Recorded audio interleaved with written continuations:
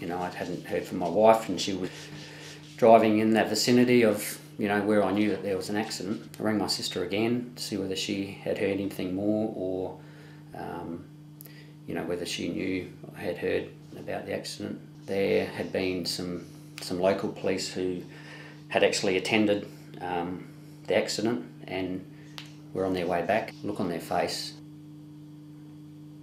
yeah, I just knew that something wasn't right. It's just a feeling of just utter disbelief. You know, I remember that day like it was yesterday, having to go in and identify the girls.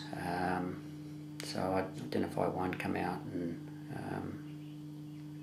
then be another 10 minutes or so by the time they brought the next one in. So you go from seeing them that night, having dinner with them and running around the yard with them, and you know, kissing them goodbye in the morning, and you know, just like you do any other normal day, and then having to do that at the end of it. It's just yeah, it's